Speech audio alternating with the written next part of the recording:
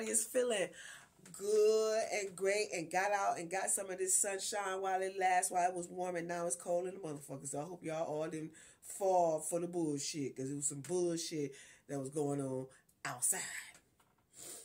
I like a hood nigga and a drug dealer and a gang member with tattoos with a big blick and a big dick, and he eat a pussy like a vacuum.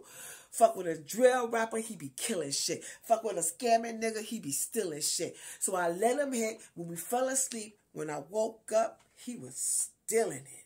Ooh.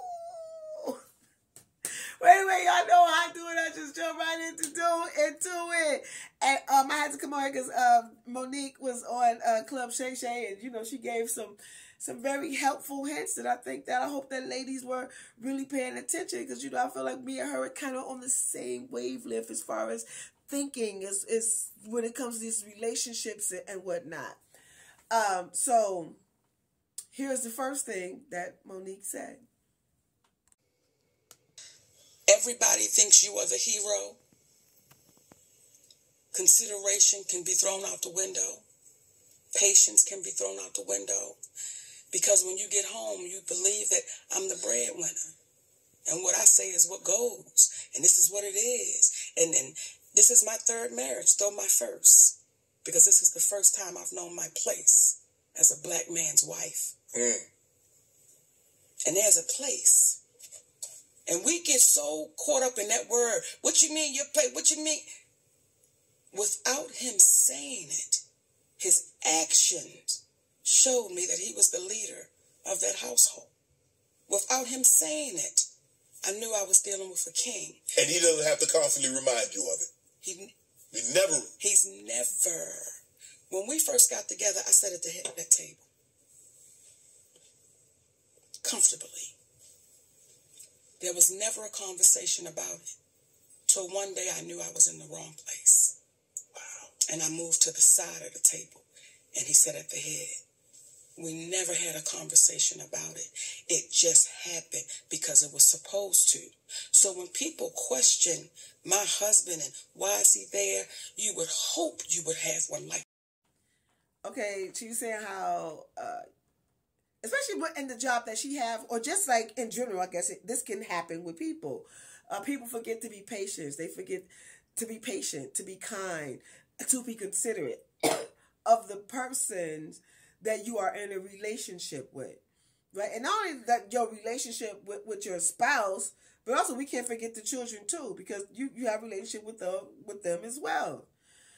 So we have to learn to be a little bit more nicer and kind and gentler. Is that a word? Whatever the fuck. With one another. And she said that, you know, she knew her place. Bitch, everybody on this earth, I don't know why y'all hoes be getting mad by that. Because everybody we all have places in this world. You know what I'm saying? Like, let's say you working somewhere, motherfucker. If your ass ain't the head, what the fuck? You like, you know, you wherever you at. You know what I'm saying? And that's a placement. You know what I'm saying? So, being in a relationship when you were with a man and a woman, there is a placement. And everybody got to play accordingly. Now, you know, I feel that you definitely should let your man be a man. And you be a woman. Now, mind you, why I'm about to call somebody else's name. Y'all know I don't know nobody's name. Monique and her husband have their own love language. And everybody do have their own love language. You know, they call each other ma and pa or something like that. It's like I have another couple that I know who, you know, they call each other bitches. You know what I'm saying? Like, but amongst themselves and around, you know, like that's their love. That's their love language. You know what I'm saying? To where they don't get offended and nothing like that. And it's also a tone that I also heard when I hear them two talking to each other in that way. You know what I'm saying? So everybody do have their own love language, and everybody do have to know that you do have your place and know how to play it. That doesn't mean that you have to be. You know what I'm saying? When your man marry you, and when you marry your man, like he know who you are, and you know and he know who you is. You know, but still, like you still allow him to be the man, and you also be the woman. A lot of women do jump, being this, I don't know, is that really a thing? Like, what you talking about, they don't need no man and all this old crazy shit? Girl, boo, I don't even know why y'all even say that, unless y'all gay or something, y'all like girls or something. I don't know where you would come up with that from, but when you in a relationship, like, it's an equal motherfucking thing, and it's the shit is like a motherfucking wheel that's constantly going, and music that's playing, and this person do this and that, and y'all play off of each other. You understand what I'm saying? It's not just, he talking and I be quiet and I don't have a comment, or I don't have a statement to make or anything like that. Like, no, I don't believe in that. But whatever works for you in your relationship, but I do believe, and I don't know why the women would be up in arms about her saying that, she know her place. Just like how she told us how she was sitting at the head of the motherfucking table. Like, girl. But she said, she realized it, like, within herself, like, yo, this shit was wrong. You know what I'm saying? Like, I shouldn't be sitting here. The man needs to be sitting. Like, and her, like, yeah, let the man sit there. What's the problem, ladies? Y'all gotta stop with this. I don't know. I don't know. What the fuck y'all on? Because it ain't that. Don't nobody want to be lonely and by themselves, or, you know what I'm saying, that not be in a relationship and not knowing how to move forward in your own relationship, because everybody's relationship is different. But long as you and your person, long as y'all got it together and y'all know how, whoever who's good at this, do that. Whoever that she good at that, she do that. He good at that, do that. You know what I'm saying? And y'all moving forward, because being complacent is like, and stagnated. Who wants to be there? You must constantly be elevating and moving forward. Constantly be elevating and moving forward. And Monique also had this to say, so let's check it out. Let me tell you something. Yeah, you said, hey, come on, can we, like, when we come out the house, can we not have the bonnets on? Can we not have the pajamas on? Can we not have the house shoes going in the whole damn Halloween costume? That's a Halloween costume that you wear on Halloween. And I am passionate about that, because what is the representation that we're giving to the little girls that's walking behind you? What is the representation that we're giving to our black men that's walking beside us? What is the reputation that we're giving? And when they would say to me, oh, Monique, you don't know what they're going through. We always been going through something. Yes. We was going through something when we got off the damn boat. We've been going through something. True. But once you lose the pride and the dignity of what you feel like you look like, then we've lost. Okay, I'm in agreement with her on this with that, this whole pajama wearing shit outside, like you going on a journey. Now I see if you was coming out, you know what I'm saying, you around in front of your house, you going out to get the mail, some shit like that, like a real quick walk in the door. Like, see, let me stop saying that, because I don't go outside with my pajamas on. My pajamas are strictly for sleeping, and when I get into bed, like, once they go outside, they contaminated to me, unless you instantly throwing them in the laundry basket, because you can't get my in the bed with the motherfucking pajamas on that was just outside. I said, I can't do that. So that ain't for me. But I do understand what she said. Like, that shit is disgusting. Like, and it looks really disgusting. Especially when you on the whole fucking journey and a mission and shit. I done seen bitches on the plane, like, I'm like, did this bitch got on motherfucking pajamas in it? Like, she just got out the bed and she got the whole shit on. Like, but the house shoes, the whole shit. See bitches on the fucking train like that, looking like, now, what the fuck is going on now? It could be a desperate situation. Who knows? You know what I'm saying? To where you got to get up out of there. Okay, understand that part. But just on some rag, like, no, unacceptable. Because the way you present yourself is everything. It really and truly is. Like, but have I seen girls who wear a bonnet? And but have on like some regular clothes and had it on like together? I was like, I have seen that. I ain't even gonna hold you. Like, oh, okay, she did that. Okay, I like that. You know what I'm saying? But the bonnet with the whole sleepwear, definitely not. Definitely not. The way you present yourself to the world says a lot, like, about yourself. Like, regardless if, like, you know these people are not. But still, you should also be taking inventory because there's people around you who see you. And it's probably somebody that's younger that see you and be like, oh, okay. This how we give it up. We go outside like that. I mean, and go outside. So the point is, have some integrity about yourself. Have a lot of class about yourself. Have some fashion about yourself, bitch. You know what I'm saying? So, yeah.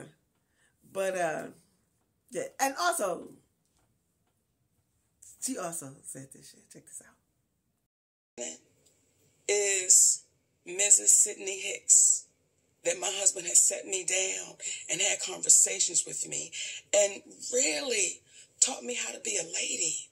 Because people in this business know, if you put it sideways, baby, you beat that boy over the head with that tray in the cafeteria, right? I will cuss your ass out in ways that they wish I beat him with a tray. And he had to say, Mama, they won't hear you. Right. They don't hear you. Once you go there, so he's had to teach me how to really be a queen. Right. Really know my worth, really understand my value. And I'm grateful for that. And I used to say to my husband, I wish I could put you in a bottle and shake you up and let black women take a sip to know what it's like to truly be loved by a black man that is a king. When I tell you, Shannon, it's a love that is unexplainable and unimaginable. That's why I can't be broken. And I say that humbly. I can't be broken because I got a king at home. I got a king right there that when all this shit went crazy, that man took me. Yeah, sometimes like a man do have to teach a woman how to be a lady, especially if they had a whole lot of trauma. Or not, or just nobody never been around them that has been a lady. Like, who knows how to handle themselves when in the thick of shit, when you gotta get like crazy with people outside in the streets, because people will try to press you, but it's also your approach to that too. You can't allow people to take you there. You know what I'm saying? But yes, of course, I'm not saying that you don't put motherfuckers in their place. Oh yeah, you do. Because when it's time to put a motherfucker in their place, you put them in their place. But there's a way in which you do that. You ain't gotta be motherfucking this and but bitch and black and that. You know what I'm saying? You can tear a person down with some simple words. I am the original woman. End of the conversation. And walk off. You know what I'm saying? Like, I'm not going there with you. And then also you don't want me going there with people who you can tell that's like their life isn't that, you can tell like that they ain't got too much going on. They feel unhappy within themselves and they trying to bring that energy off on you. You have to know not to play into that. Because people they try to make you feed off the shit that they got going on. Because you have a light. Be aware and conscious of shit like that. That's also give you your goddess status too. Being aware of the things that are around you and how to maneuver.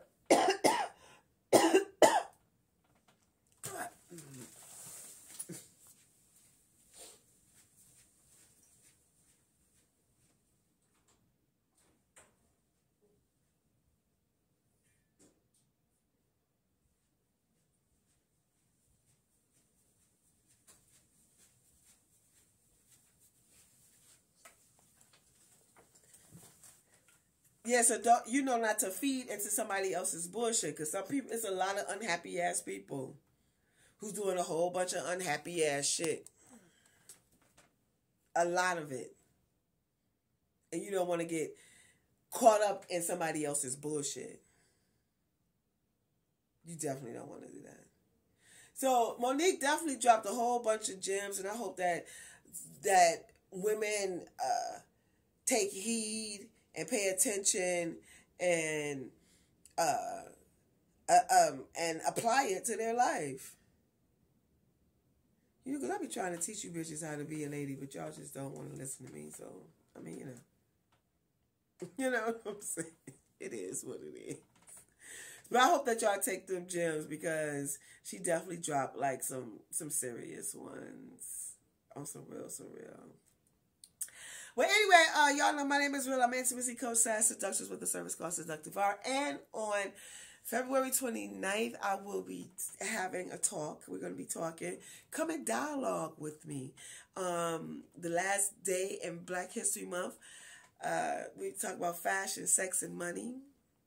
Not fashion. Sex, money, and relationships. Well, fashion in there too. You already know everything. And how we gonna maneuver and how we can make our relationships better across the board. So come on and join me. It's only $10. You go to my website, and yeah, and I hope to see you on the screen. And y'all also know I am an author. The title of my book is called Quickie and 7 Short Erotic Stories. Read while you fuck while you read. And I am also a designer / fashion architect. The name of my brand is Real Nice by Real. I have hoodies and crop top t-shirts right now. Sweatshirts, I should say. On Etsy. So go over there and support. I would appreciate that. And yeah, y'all know the brand is Real Nice by Real. And if I resonate with you, you know what to do. Please hit that, click that. I would appreciate that. You know, we try to get these motherfuckers up. And y'all already know how we leave here. Be generous, be polite, be kind, be thoughtful, be great, be confident, be focused, be on time, be loving, be genuine, be a part of your community. Black people, be black and proud. Be about your motherfucking money. Be hopeful. Be boisterous. Be opinionated. Be sexy. Be all these great things. In the midst of you doing all these great shit, don't you ever think twice. And that is, you always be you. Until we meet again, y'all have a great one. Peace.